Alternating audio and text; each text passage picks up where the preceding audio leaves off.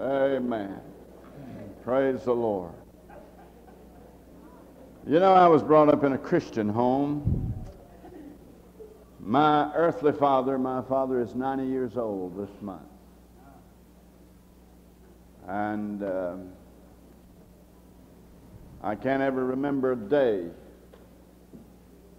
in my life. Perhaps there were some, but I can't ever remember a day but what my father and my mother gathered us around the family altar. 6 of us children gathered us around the family altar and read from God's Word and had prayer with us. And friend, I thank God for a heritage like that. I suppose it was around 18 years ago when my dad was supposed to have been on his deathbed. They called in all the children. And we hung around for a while, but while we were hanging around and going to Duckett Funeral Home and picking out Dad's casket and making arrangements for the funeral, in my heart I reminded the Lord of how my father had honored his parents. And I said, "Oh God, if there's any way you can see fit, I want you to give my dad 20 more years." And I just felt in my heart that he was going to do that. And you know, my dad, I've heard him testify, he said that I had already crossed over. I was so far over. He said I could see the city, and he said Jesus came out of the city and came out and spoke to me and said, "I'm going to send you back." He said, "I'd rather have gone on than to have come back." Well, that's been about 18 years ago. And you know, I saw my dad not long ago in a revival effort down in South Carolina. And while I was in the service, I mentioned something about my godly parents. And I said, "You know, my dad has about 3 more years to go." I said he'll be around 92 when the 20 years is up. And I said, how many years after that? It's only up to the Lord. But oh, I thank God for my Christian heritage and my godly parents and for the home that I had the privilege to be brought up in. And I'm so glad that God has spared my parents to us to be a blessing to us and to pray for us down through the years. Praise the Lord. Amen. All right. I don't know. I thought about that great message this morning, and really I would change my direction this afternoon if I hadn't have felt that the Lord had dealt with my heart before that message. I told my daughter after that message this morning, I said, and this is a very, very poor comparison, but I said, he gave us the whole dog and most of the tail. I said, all I could do is just maybe put a little ending on the tail. Then I caught myself and I said, that's a poor comparison. I said, no, what he did, he gave us the whole lamb. Amen. He preached from the thought, behold the Lamb. And already I knew that if I was going to have to preach this afternoon, I'd have to preach from the thought of looking unto Jesus. Oh my. Behold the Lamb and looking unto Jesus. Now I don't know why the Lord is directing his heart and my heart in these areas. Perhaps you've been looking around in the wrong direction. But friend, I'm glad this afternoon that we can look unto Jesus. And I've preached along this line in the presence of many of you before, but somehow I felt the Lord challenged our heart with this truth. And I trust you'll pray for us as we try to minister one more time from God's Word. If you have your Bibles, turn to the book of Hebrews. Hebrews chapter 12, verses 1 through 4. And I'm going to talk to us just as quickly as we can move along this afternoon. Hebrews chapter 12, verses 1 through 4. The writer to the book of Hebrews said, "Wherefore, seeing we also are compassed about with so great a cloud of witnesses." Now, he had just given us the 11th chapter. He had told us about these great heroes of faith, these great servants of God that have preceded us to the glory world. And friend, think about the thousands, perhaps the millions, that have departed this world to the glory world since that time, from that time until this. And think about it this afternoon, some of us have loved ones. I mean, we have those that have already departed, and we know they're in that world over there. They're already in the glory world. They're in the grandstands of heaven. They're in that great arena up there. They're in God's Hall of Fame. And I don't know about you, but I believe that great crowd on the other side over there is pulling for us. I don't know how many times when we've won a victory. I mean, when we won a victory over sin and over temptation and over the devil, I don't know how many times they may have arisen to their feet and given ovation after ovation. They're pulling for us. They want us to make it. He said, "Wherefore, seeing we also are compassed about with so great a cloud of witnesses, let us lay aside every weight, everything that would hinder us, and these sin, let us go on into holiness, these sin which does so easily beset us, and let us run with patience the race that is set before us, looking unto Jesus, the author and finisher of our faith, who for the joy that was set before him endured the cross, despising the shame, and is set down at the right hand of the throne of God. For consider him that endured such contradiction of sinners against himself, lest ye be wearied and faint in your minds. Ye have not yet resisted unto blood, striving against sin." Actually, he's saying to us that if we don't have scars on us, if we cannot testify with St. Paul, "I bear in my body the marks of the Lord Jesus," if we have not yet resisted unto blood, striving against sin, he said, why, the very idea, we ought not to become wearied in our minds or even think of giving up. I mentioned our thought looking unto Jesus. You know, friend, if you begin to look at your problems and begin to look at your battles and your circumstances like Peter, you'll begin to sink beneath the waves. If you get your eyes off on people, I don't care how godly they may be, you know, the very best among us, we have enough humanity about us. If you put your eyes on us somewhere along the way, we're going to let you down. But I'll tell you, friend, if we'll keep our eyes on Jesus, thank God he'll make us more than conquerors, and he'll help us always to triumph. He said, looking unto Jesus. You know, we hear some people testify and they say, "Oh, I want to be like Jesus." And we sing that old song, "Oh, to be like thee, blessed Redeemer." I'm sure we understand what people mean when they say, "I want to be like Jesus."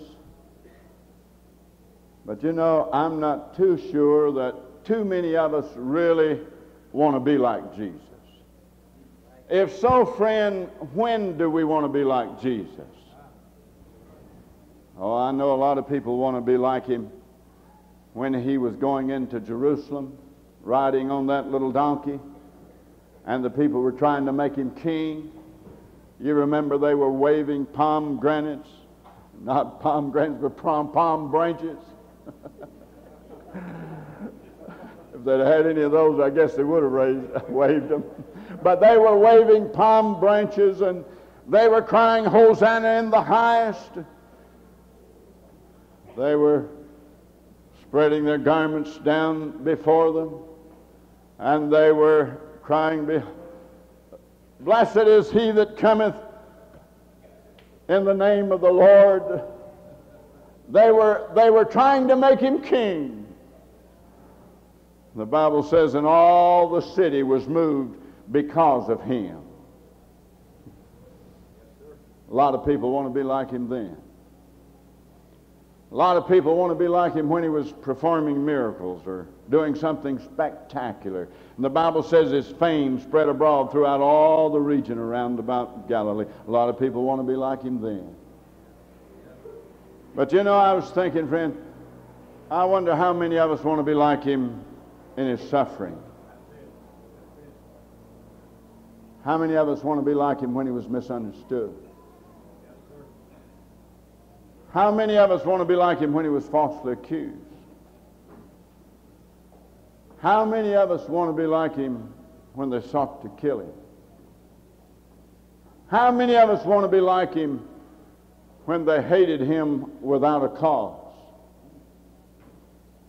I've often thought of the Apostle Paul's call to preach. You remember the Lord said to Ananias, But go thy way, for he is a chosen vessel unto me, to bear my name before the Gentiles and kings and the children of Israel, for I will show him how great things he must suffer for my name's sake. That's quite a call to preach, isn't it? Friend, could I ask you this afternoon, do you want to be like him when he was yonder in the Garden of Gethsemane, suffering in intercessory prayer, suffering to the extent that the Bible tells us his blood or his sweat became as great drops of blood falling down to the earth? Do we want to be like him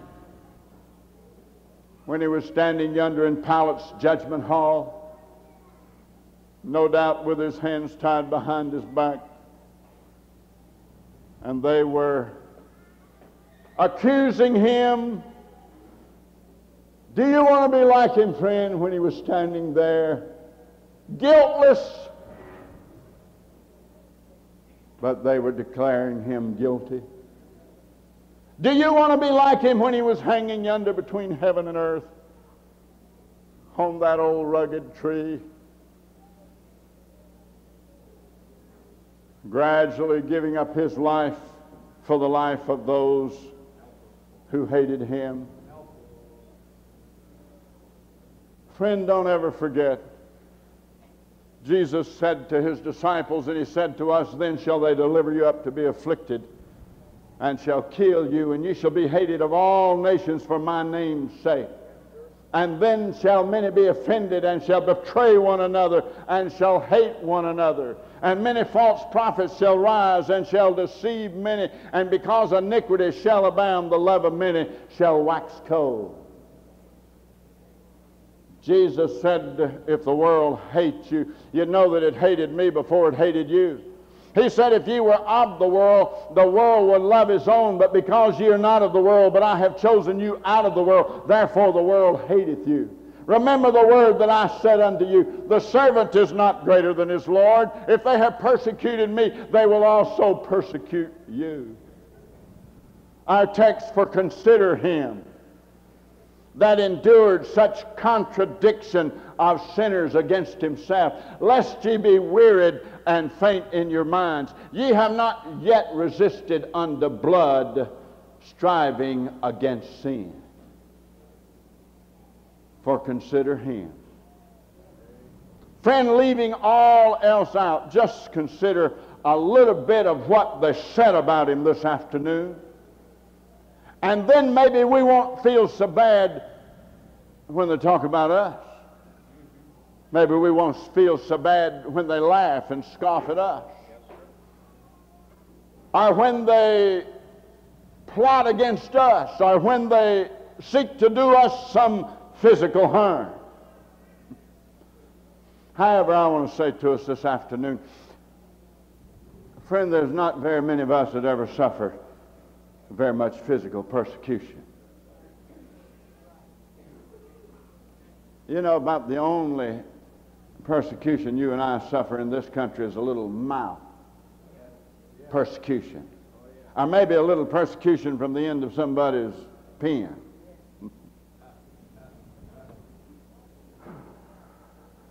Not too many of us can boast of any scars. Not too many of us can boast of any stonings. Not too many of us can boast of being put in prison for Jesus Christ. Not many of us can testify with the Apostle Paul, I bear in my body the marks of the Lord Jesus. And really, friend, when you think about this matter of persecution, brother, I don't even like to feel like that I have ever in any way been persecuted.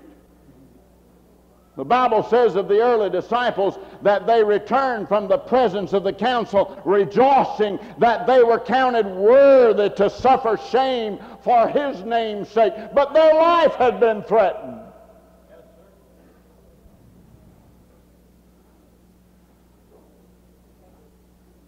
And you know, we're living in a day when you hear so many people, well, you don't know how they're persecuting me. So many people just sort of have a persecution complex.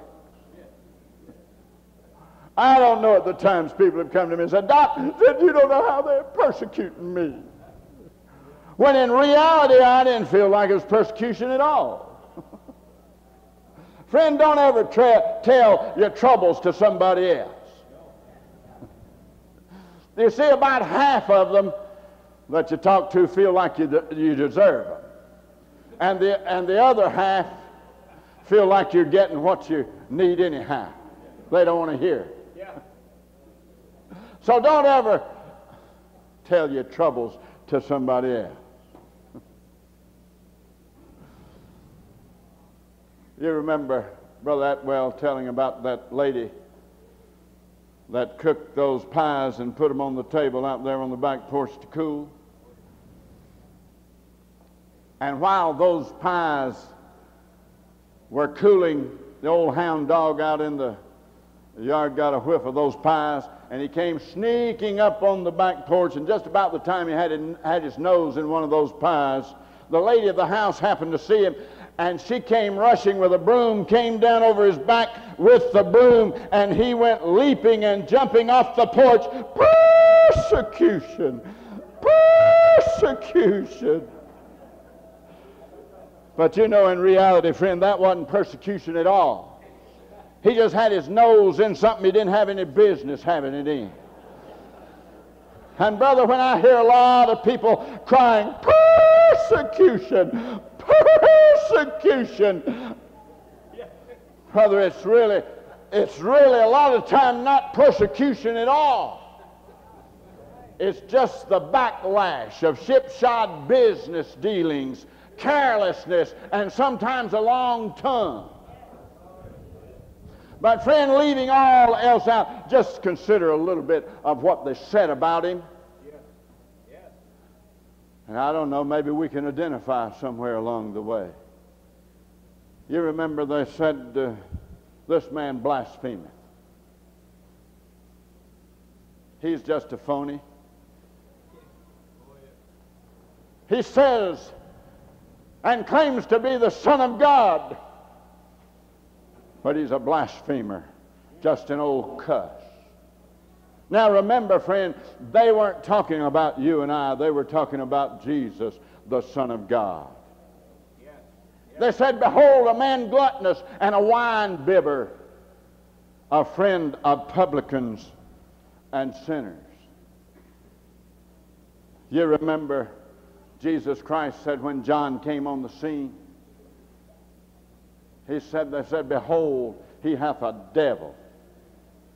He said, when John came, he came neither eating nor drinking, And they said, behold, he hath a devil. But he said, the Son of Man came both eating and drinking. And they said, behold, a wine bibber, a friend of publicans and sinners.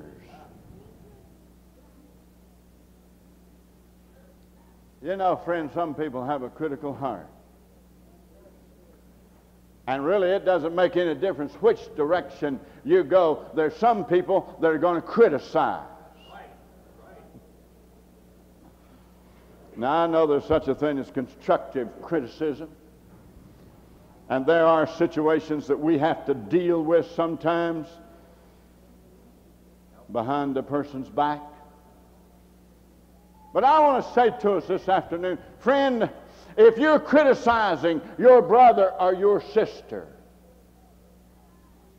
and it brings real pain to your heart, then go ahead and criticize. But if you get the least pleasure out of it, then you better just keep your mouth shut. They said, this man receiveth sinners and eateth with them. I've often said, I'm sure glad he did. You see, friend, there was a time when I was just an old sinner. And one day I heard him knocking at my heart's door. He said, behold, I stand at the door and knock. If any man hear my voice and open the door, I will come into him and will sup with him and he with me. Yes, sir. And I opened up the door and I said, Lord, come in. And friend, he came in. And he's been dwelling here, and we've been having supper together ever since. They said he's beside himself. Or they said he's crazy, he's mad, he's a little off his rocker, he's got bats in the belfry, his bread's not quite done. Again, friend, I want to remind you, they weren't talking about you and I, they were talking about Jesus. That's right. That's right. They said he hath a devil. He hath Beelzebub, the prince of devils. Now, friend, if that were so this afternoon, that would have made him the biggest devil of them all. They said, nay, but he deceiveth the people.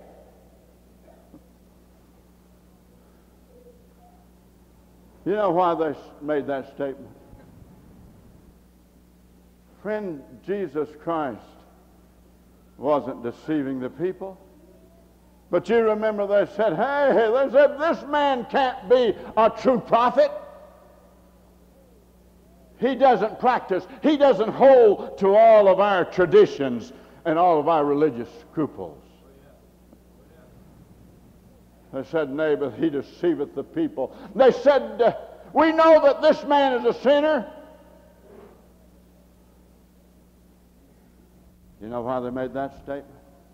Because Jesus Christ had opened the eyes of a man born blind on the Sabbath day. And you remember those Jews, those Pharisees, they had so perverted the Sabbath day from that which the Lord ever intended it to be. Friend, they bypassed all of the fact that Jesus Christ had opened a man's eyes. They looked beyond the principle that was involved, and they held to their tradition. They said, we know that this man is a sinner. They said, we found this man perverting the nation. Friend, he wasn't perverting the nation. He was converting the nation.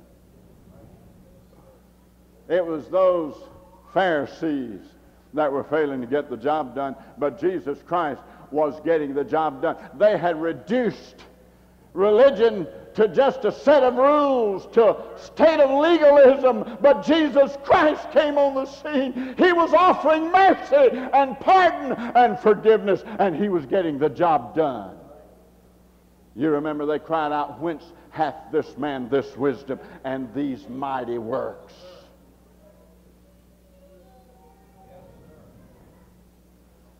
You know, I've found out people will forgive you from almost anything on earth other than success.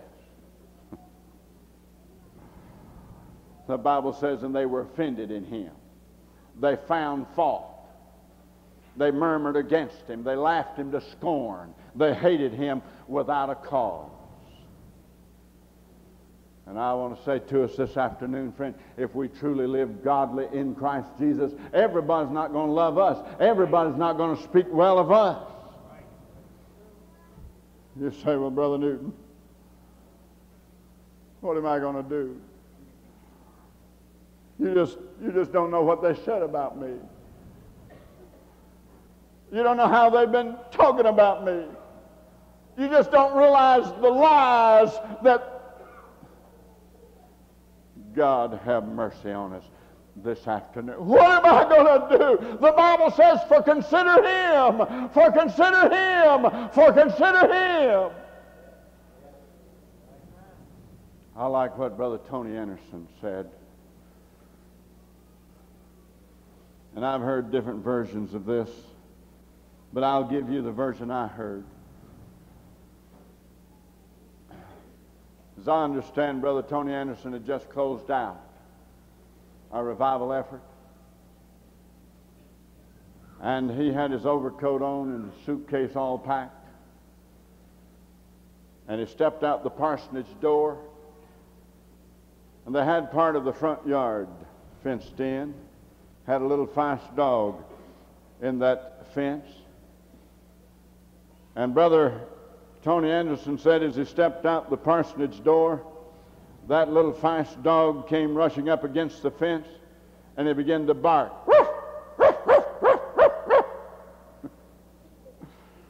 Brother, if a dog barks at a mountain, will the mountain crumble?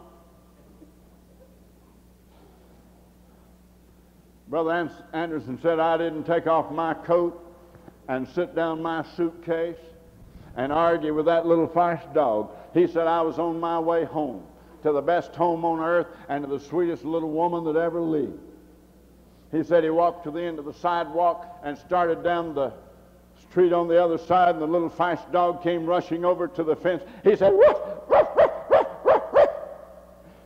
Again, Brother Anderson said, I didn't sit down my suitcase and take my overcoat off and argue with that little fast dog. He said, I was on my way home, to the best home on earth and the sweetest little woman that ever lived.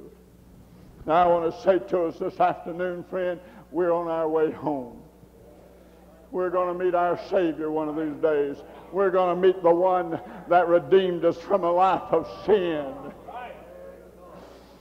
And friend, there's a lot of Sanballats and Tobiahs that come around in this day in which we live. They don't like it because the wall is going up and the breach is being closed in, and they'll say, come on down to the plain of Ono. We want to discuss the situation. We want to talk it over. Oh no. Oh no, friend. The work is too great. We can't afford to come down. But you know, friend, in spite of all that they said about him, there was something attractive. There was something magnetic about the Son of God. Right. You remember the Bible says that old wicked Herod, that old wicked king, heard about him and the many mighty works that he did. And the Bible says, and he desired to see him. There was Zacchaeus, the chief among the publicans. The Bible says he sought to see Jesus, who he was, and could not for the press, because he was little of stature. And he ran before and climbed up into a sycamore tree to see him, for he was to pass that way. You remember the Greek said to Philip, sir, we would see Jesus. A.W. Tozer used to make the statement, he said, no sermon is long when the preacher is showing me the beauty of Jesus. That's it. Pilate saw him and thoroughly examined him. He said, I find no fault in this man. The Jews marveled at him, saying, how knowest this man letters, having never learned? When the rulers of the people and elders of Israel saw the boldness of Peter and John and perceived that they were unlearned, they marveled at him and took knowledge of them. The Bible says that they had been with Jesus. The scribes and the Pharisees were astonished at his doctrine because his word was with power. Yes, sir. Yes, sir. And he taught them as one having authority and not as the scribes. Yes, sir. The common people heard him gladly, and they glorified God, saying that a great prophet is risen up among us, and that God hath visited his people. Amen. You remember the Pharisees were sent to arrest him, but they came back without him, saying, never man spake like this man. Right, right. Those two fellows on the road to Emmaus, they said, did not our heart burn within us while he talked with us by the way, and while he opened to us the Scriptures? I thought about John over there in the first chapter of the book of Revelation. John said, I was in the Spirit on the Lord's day. And by the way, friend, if you want to get a fresh glimpse of Jesus Christ, just crawl off somewhere and get in the Spirit on the Lord's day. He said, I was in the Spirit on the Lord's day and heard behind me a great voice as of a trumpet saying, I am Alpha and Omega, the first and the last. John said, and I turned to see the voice that spake with me, and being turned I saw 7 golden candlesticks, and in the midst of the 7 candlesticks one like unto the Son of Man, clothed with a garment down to the foot, and girt about the paps with a golden girdle. His head and his hairs were white like wool, as white as snow, and his eyes were as a flame of fire, and his feet like unto fine brass, as if they burned in a furnace, and his voice as the sound of many waters. And he had in his right hand 7 stars, and out of his mouth went a sharp 2-edged sword. Listen, and his countenance was as the sun shineth in his strength. John said, and when I saw him, he said, I fell at his feet as dead. And he laid his right hand upon me, saying unto me, fear not, I am the first and the last. I am he that liveth and was dead, and behold, I am alive forevermore. Amen. And have the keys of hell and of death. Right, right. Brother, I thought about when Mary, virgin highly blessed among women, virgin greatly favored of God, virgin overshadowed by the power of the highest, virgin by man never touched. Brother, when she went down into the mysterious land of motherhood in Bethlehem's barn, she came back holding in her arms, cradling in her arms the eternal, Yes, sir. the everlasting, the Son of God. Think about it, friend. The one that had created her, she had given birth to him. Right, right. The King of Kings and the Lord of Lords, the blessed and only potentate. Someone said his every muscle was a pulley divinely swung. His every nerve, divine handwriting. His every bone, divine sculpture. His every heartbeat, divine pulsation. His every voice, a holy whisper. You see, friend, he was God's thought, and God's plan, and God's will, and God's purpose, all wrapped up in mortality. No wonder the Apostle Paul exclaimed, and without controversy, great is the mystery of godliness. God was manifest in the flesh. Right. I heard about a man that loved ants. And he would watch the ants as they crawled around upon the earth and made their burrows through the ground. And then he built some cages. And he put some earth and put those ants in those glass cages. And he would watch them as they made their tunnels and their burrows through the earth. And one day while he was watching those ants, he thought to himself, oh, how I love you, ants. I wish there was some way that I could let you know that I love you and that I would like to help you. I wish there was some way that I could communicate with you. Then he thought, but the only way that I could ever communicate with you and have fellowship and let you know that I love you and that I want to help you, the only way, I'd have to become an ant myself. He said, but that's impossible. But aren't you glad this afternoon that with God all things are possible? Friend, someone said he came from the bosom of the Father to the bosom of a woman. He put on humanity that we might put on divinity. He became the Son of Man that we might become the sons of God. He came from heaven where the rivers never freeze, the winds never blow, the frost never chilled the air. They never call for a doctor up there, for no one is ever sick. No undertakers or graveyards are there, for no one ever dies and no one is ever buried. He was born contrary to the laws of nature, conceived by the blessed Holy Ghost, and born of the Virgin Mary.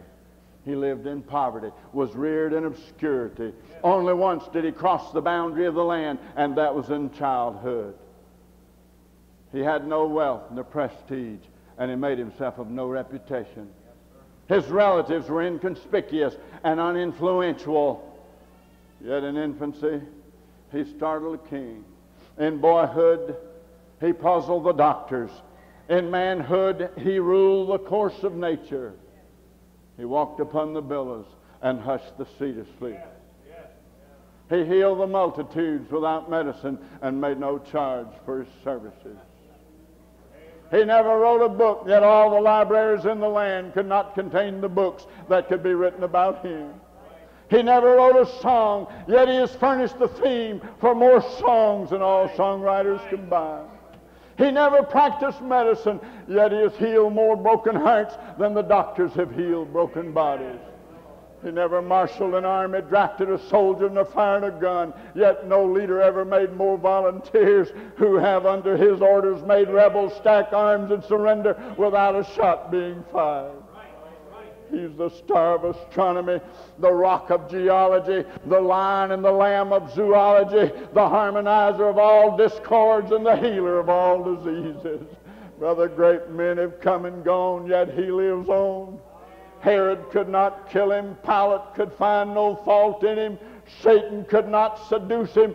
Death could not destroy him. And the grave could not hold him. Up from the grave he arose with a mighty triumph for his foes.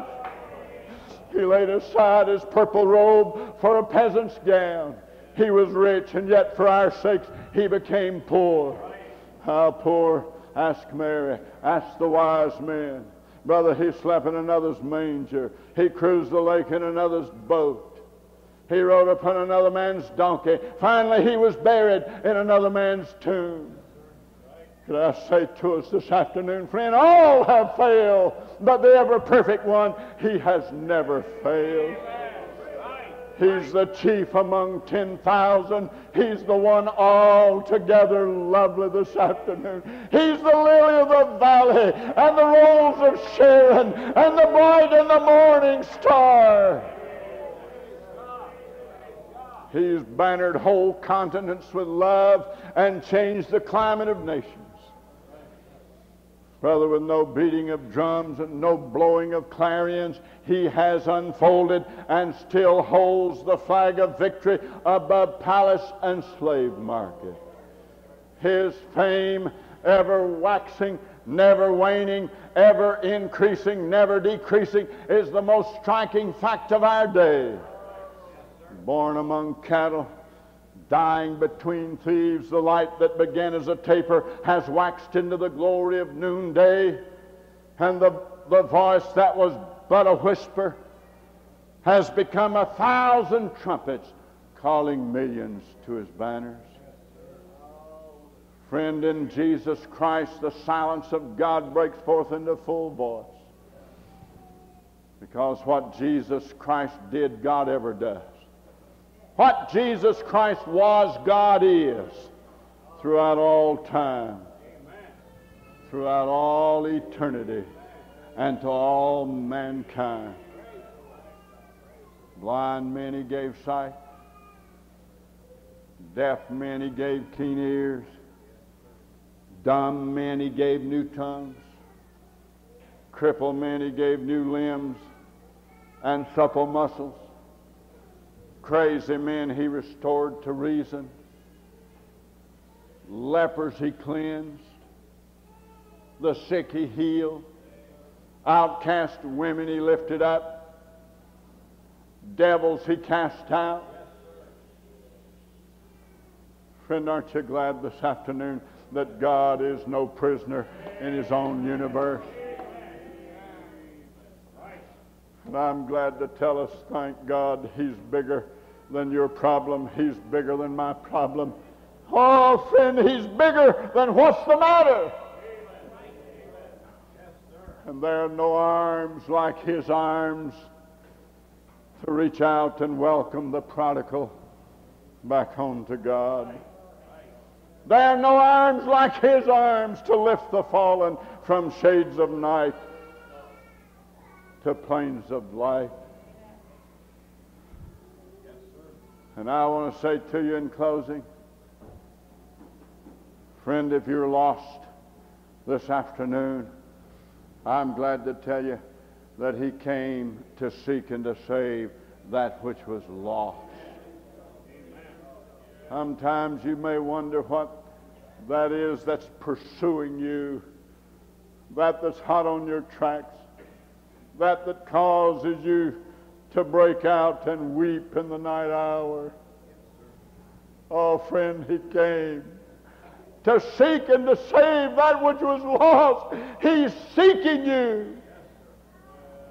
If you want pardon and peace, I'm glad to tell you that if we'll confess our sins, he's faithful and just to forgive us of our sins and to cleanse us from all unrighteousness. If you want grace this afternoon, he said, my grace is sufficient for thee. And friend, if you need more grace than you feel like you have, I'm glad the Bible tells us, but he giveth more grace. And then if you still need more grace after that, the Bible says he has abundant grace. Right. Absolutely. And then if you still feel that you need grace, the Bible says he's the God of all grace. I've often said, friend, it was grace, creative grace, that motivated God to create us. It was grace, foreseeing grace, that caused God to provide a wonderful salvation for our sinful soul. It was grace, prevenient grace, that caused God to pursue our wayward feet and convict us of our sins. It was grace, pardoning grace, that lifted us out of an horrible pit and set our feet upon the solid rock, Christ Jesus.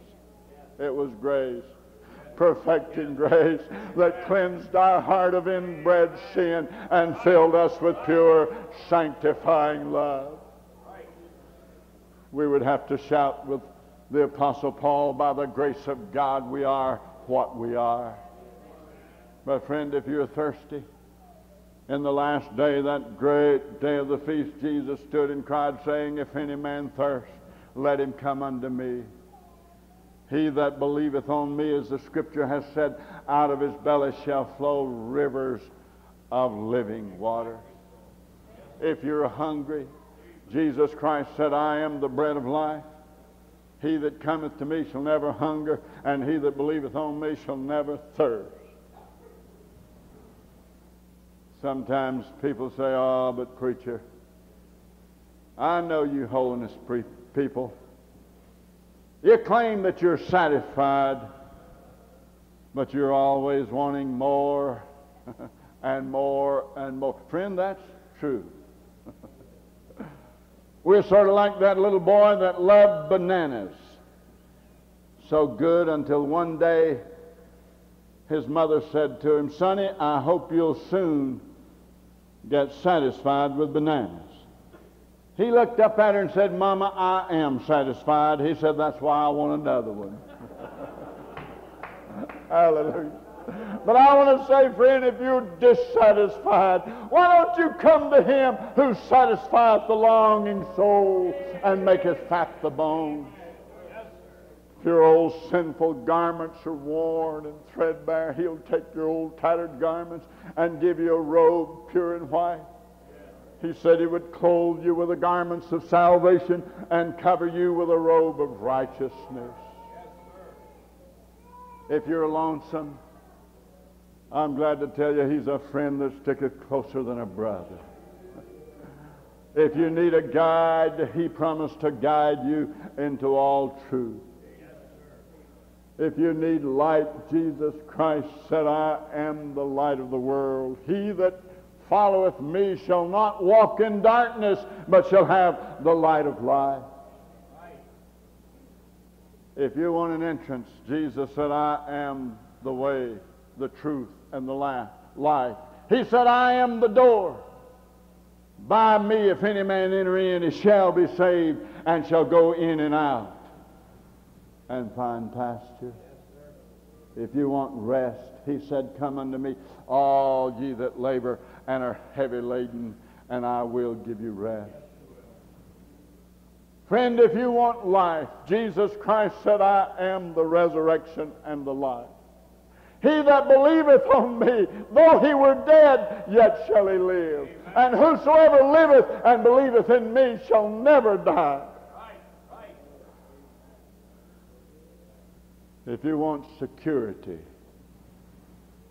this afternoon, friend, this is the best security I know about. Yes, sir.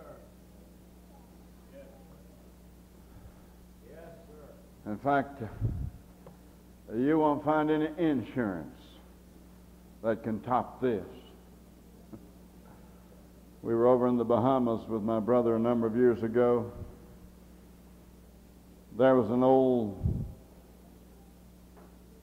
fellow that hadn't been saved too long, old Brother Gray, that was up testifying, and he was trying to express how wonderful it was to be a part of the family of God. He said, oh, folk, he said, I want you to know I'm a part of a great insurance firm. He said, even the songwriter said, blessed insurance, Jesus is mine. But, oh, friend, this is the best security, the best insurance I know about. For Jesus Christ promised to go before us. He said, my sheep hear my voice, and I know them, and they follow me. He promised to come behind us, because he said, the God of Israel shall be your rear reward, and surely goodness and mercy shall follow us all the days of our life.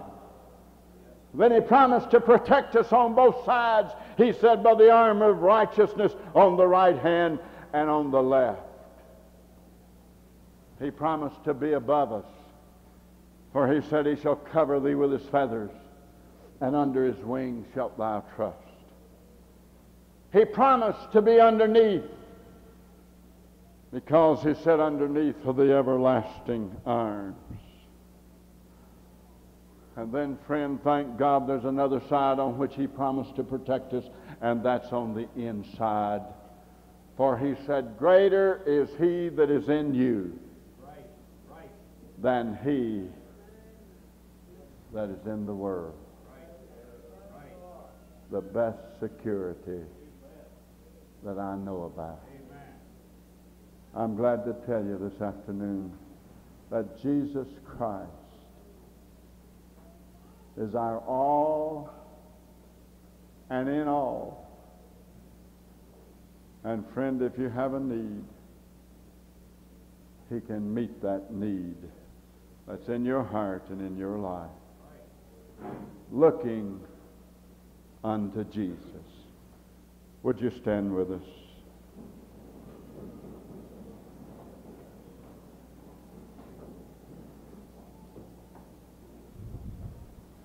I want us to go from this service